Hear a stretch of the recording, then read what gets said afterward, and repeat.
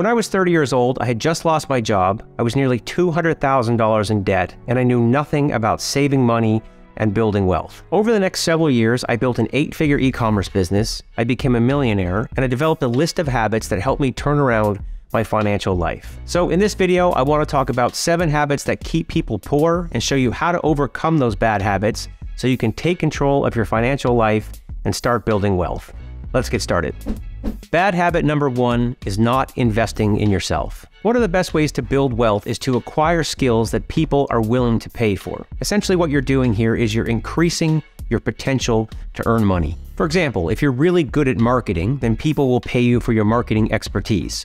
Or if you teach yourself how to code, then you can use those skills to develop software that people will pay for. Unfortunately, many people go through life without investing in themselves. They might finish high school or an undergraduate degree, but as soon as school is done, they stop learning. And unfortunately, when this happens, their earning potential starts to decline. To give you a personal example, I was 24 when I graduated as a mechanical engineer, and my first job paid $46,000 per year. Now, I knew if I wanted to become wealthy, that I needed to make more than $46,000 per year. I also knew that my earning potential as a mechanical engineer was somewhat limited, and I realized if I wanted to increase my earning potential, that I needed to acquire additional skills. So shortly after I graduated, I started investing in myself. On nights and weekends, I started teaching myself how to become an entrepreneur.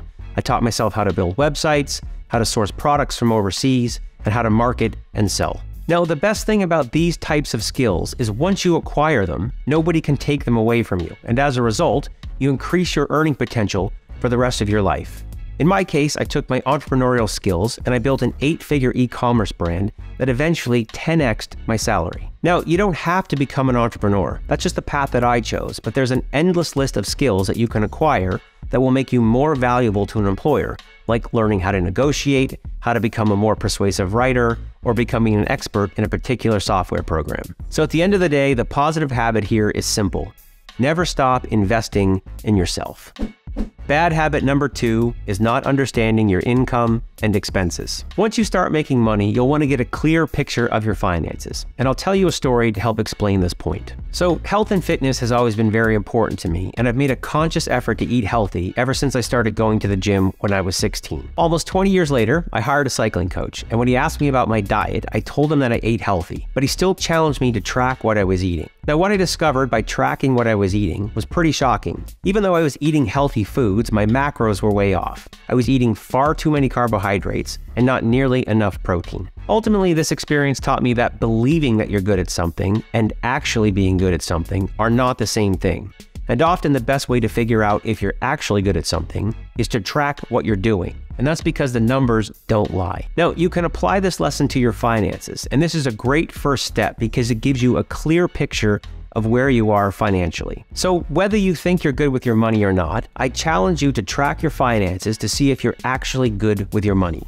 And in doing so, you might uncover some bad habits like paying for services you no longer use or just overpaying for things in general. To help you with this step, I've included a free financial planner in the description. This planner helps you record all of your income and expenses, and then it gives you a score to tell you how well you're actually doing with your money. Additionally, this planner will also help you create an emergency fund, manage your debt, and save for retirement. So be sure to check it out. Bad habit number 3 is putting things on credit. Many people have developed a belief that debt is part of life, and as a result, they lose complete control of their spending. Unfortunately, many people use credit cards to pay for things that they don't need, like fancy clothes, gifts, and expensive meals out. The big problem with this is credit cards come with extremely high interest rates, in most cases between 20 and 30%. This means you could end up paying hundreds or thousands of dollars in interest before you pay off your debt. And unfortunately, this money is just wasted. It's pure profit for the credit card companies, and it's money that you could have used for saving and investing. To overcome this bad habit, you have to learn how to control your spending. And to control my own spending, I created a rule for myself. And that is, if I can't afford to buy something in cash, I won't buy it with my credit card. That way, I know I have enough money to pay my credit card off at the end of every month so I can avoid the high interest rates. Now, I know there will be exceptions to this rule. If you have an emergency medical bill or you can't afford food for the month, then a credit card can help you bridge the gap. But in general, you'll want to get in the habit of only using your credit card when you can pay for what you're buying in cash.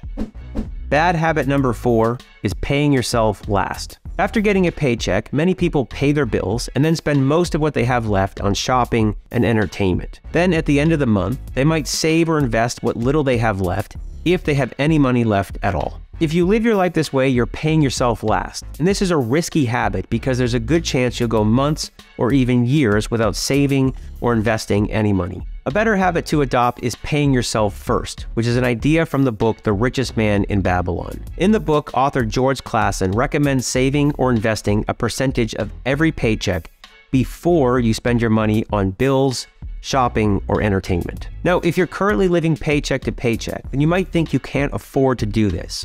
But more often than not, people surprise themselves. You see, if you set aside 10 or 20% of your paycheck for saving and investing, then there's a good chance you'll figure out how to get by on 10 or 20% less. Of course, this means you might have to give up some luxuries, but that's a habit worth forming. And that's because paying other people first makes them rich, but paying yourself first will make you rich. Bad habit number 5 is not having an emergency fund. An emergency fund is a savings account that has enough money in it to cover 3 to 9 months of living expenses. You only use this money to pay the bills if you lose your job or to pay for unexpected emergencies like medical expenses, car repairs, or home repairs. Now, the reason it's important to have an emergency fund is because it prevents you from going into debt when things don't go to plan. So if you break your leg, you can cover those expenses with your emergency fund instead of maxing out your credit card. If you're wondering how you get enough money to fund your emergency account, you do that by paying yourself first, which is what we just talked about. So ideally, you'll take at least 20% of every paycheck and put that into your emergency fund until you have enough money to cover 3 to 9 months of living expenses.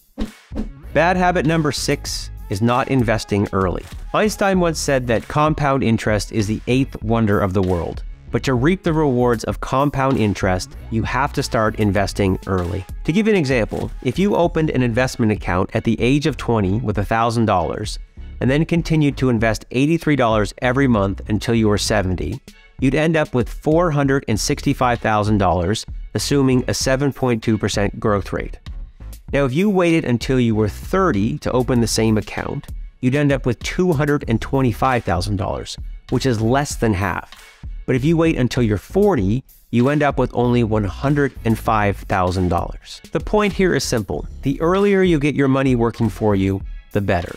So once you have 3 to 9 months of living expenses in your emergency account, you'll want to use at least 20% of every paycheck for investing. I understand that getting started with investing can be daunting, but do yourself a favor and figure out how to invest your money sooner rather than later, because the longer you wait, the more you lose out on any potential gains. Now, to help you, I provided some basic investing guidelines in the financial planner that I have linked below in the description. But in general, you'll want to diversify your investments, minimize your risk, and avoid leaving excess cash in savings accounts.